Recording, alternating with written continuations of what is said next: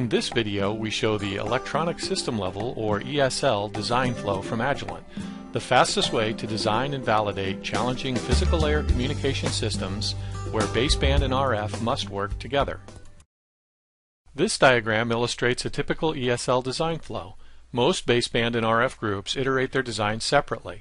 Using Agilent SystemVue, the entire system can now be validated at an early stage and then co-verified at each step in the process, reducing design time and verification effort.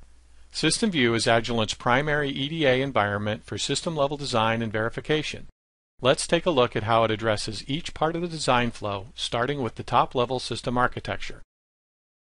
Here is a typical end-to-end communication system consisting of both baseband and RF blocks.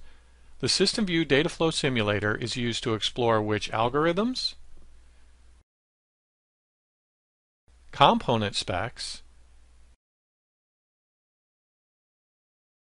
and environmental conditions have an impact on system-level performance such as bit error rate and error vector magnitude.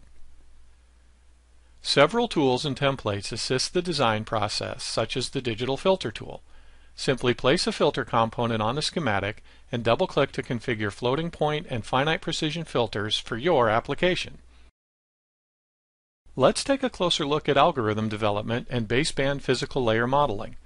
SystemVue is a multi-language environment with an easy graphical interface that supports model polymorphism.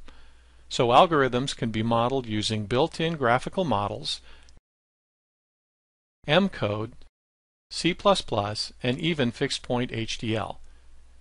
When it's time to move toward implementation, SystemVue exports to embedded DSP and high-level synthesis tools through C++ code generation. SystemVue also generates transportable, vendor-neutral HDL and Verilog for rapid FPGA prototyping. SystemVue also connects to enterprise ASIC and wireless SoC environments to enable verification against RF and standards references.